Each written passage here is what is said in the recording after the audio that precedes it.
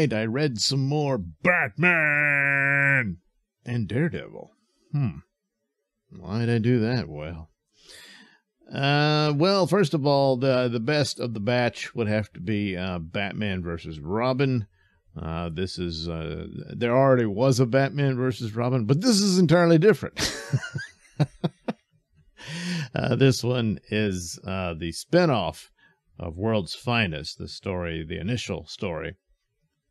Set this one up as Robin takes out his wrath on his daddy, Batman. Yes. So I haven't been reading Batman regularly. So even though I knew the elements from, comic book sites and other YouTube videos and whatnot about what had been going on, but I was not interested in anything Tom King had to do. And so I bailed, and I was not all that impressed with Snyder before him or any of that stuff. So just didn't keep up with it. But I did know that Alfred was killed off and that he was dead. Well, he's not dead anymore. So are you shocked and stunned? However, even though this is a Batman versus Robin story, Robin has figured out how to use magic and supernatural abilities, and this is what spins out of the storyline within World's Finest, which involved this demonic force. And it appears Damian has unleashed it after Superman and Batman worked so hard to lock him up. So anyway, that's the deal. And so I guess, and the odd thing about it is apparently the death of Alfred is what set Damian off on this path anyway. And yet, unwittingly may have resurrected him. I don't know. Alfred seems to be a little lost. He does just like I am.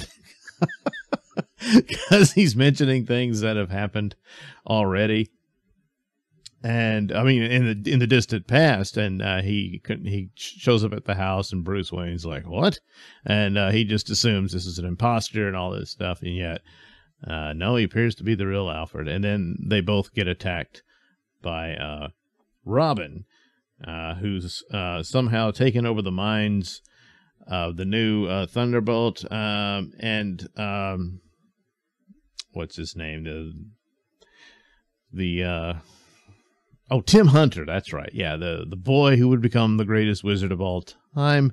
Yes, he does look exactly like Harry Potter, but there's a catch. Tim Hunter greatly predates Harry Potter. Huh. How about that? Well, anyway, so they were both recruited to work their magic against Batman. But Batman and Alfred escape. Batman makes use of a key that you could use it on any door, and once you use it, it'll open a door to Zatanna's secret hideout. Whoops. And but something's wrong. Apparently something's spilling out of Justice League Dark. She's all messed up and seems to be dead already, but she's still talking. And gives Batman a tip on what to do. And so there you are. And then, of course, it reveals that, yes, this is the Devil Naza, or whatever his name is. I never quite knew how to pronounce it.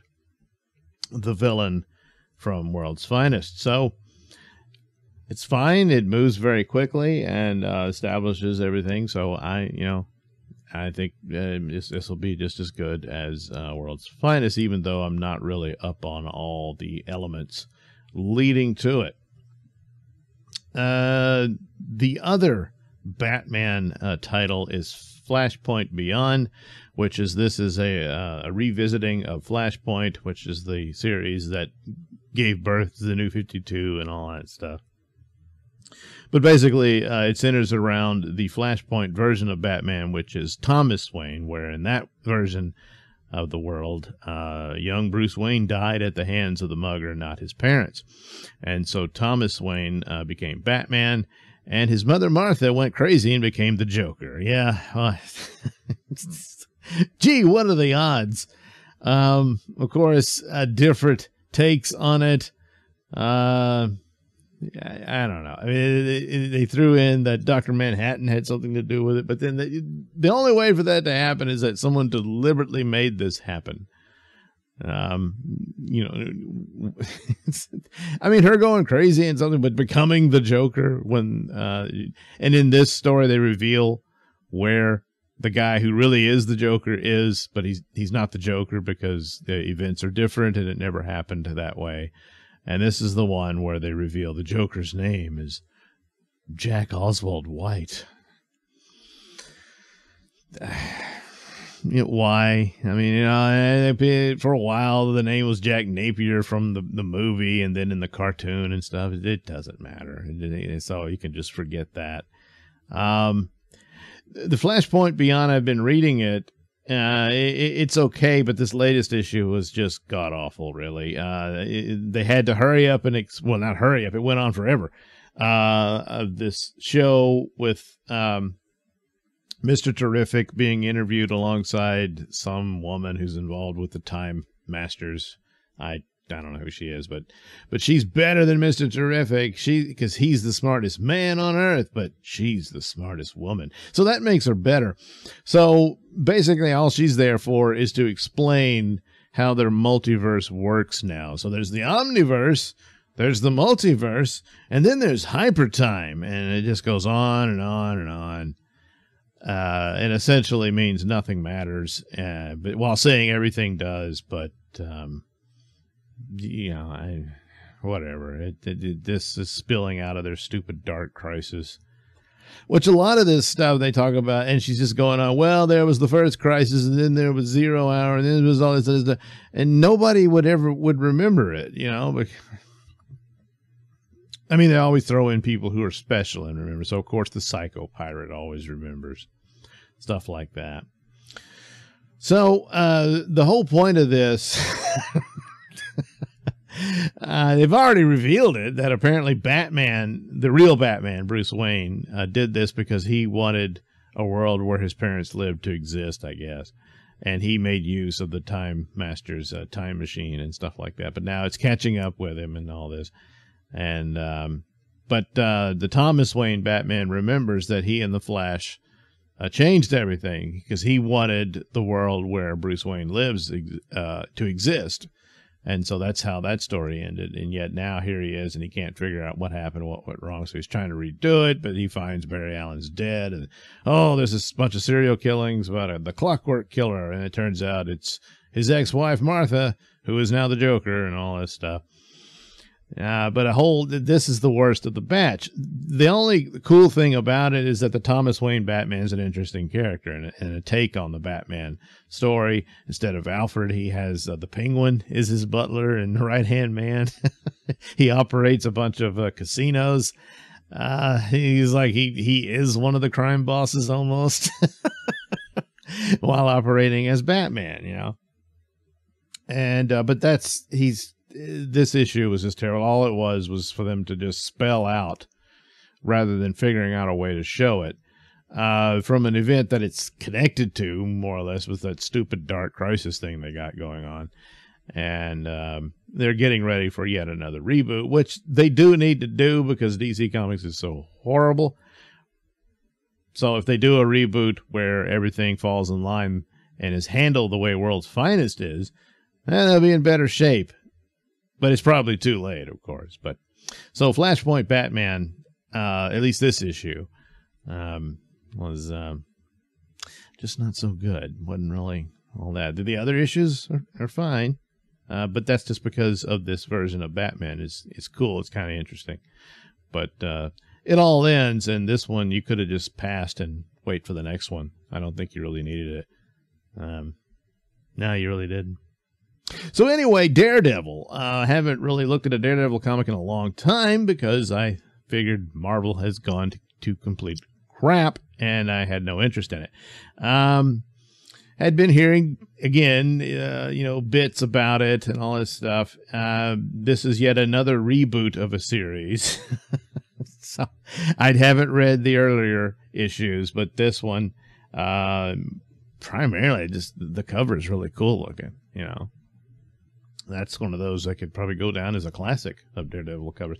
Not a fan of his baggy pants, but other than that, it's Daredevil. But the thing of it was Chip Zdarsky's writing it, and I was giving his Batman a chance. Only a couple in, I'll see where it goes, but I wasn't so impressed as others were. This Daredevil issue was fine for what it is, but it's kind of one of these that's in the midst of its transition to a new story. Apparently, Matt Murdock has faked his death, and now he only exists as Daredevil. And I did know that they did this story where Kingpin had become mayor of New York, but now Luke Cage is. And apparently Luke Cage just ran against him to get him out of there and was going to give it over to someone else, but now he's kind of liking being mayor. He meets some crooks that Daredevil warns him about. And they're a brother and sister team, and they're all creepy and nasty.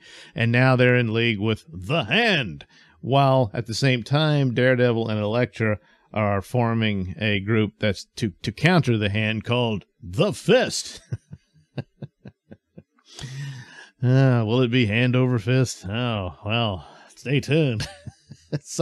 And a new somebody who looks like a little girl, but is supposed to have been the mentor to Elektra, so I'm guessing that's some supernatural shenanigans for her appearance. But she quickly makes short work of Daredevil. But again, if it's all this supernatural stuff, then just won't count that as one of those stupid scenes of where a toothpick-limbed woman takes down a muscle-bound man and all that. But for some reason, Daredevil's unable, his other senses, to detect her. And then after a while, he can, and he says, that's because she wants me to. But that's, it's one of her great advantages. She's going to give it away or whatever. But she threatens him, and he realizes that she'll get to him through his loved one, so he goes and picks up Foggy Nelson. So I guess he'll have to be on the run with Daredevil as well. He and Elektra were going to leave New York to go build the Fist. And so that's where it is. This is only the third issue in this new run of Daredevil. Maybe I'll catch up with the other two at a later date. I don't know. It wasn't bad, but it's only one issue. So I don't know. I don't know what to tell you. The art's good. And certainly the cover is really great. So there's that. I guess it was a little better than the Batman I read by Zdarsky, but again, it's a rather limited amount to make judgment on. So, but better than Flashpoint Beyond, at least this issue. So hopefully it'll rebound in the next one. But right now, Batman versus Robin is the best of the batch until another issue of World's Finest comes out, which remains the best there is currently. So anyway, that's the comics I read for this episode of Mr. Nailsin's Wednesday Comic.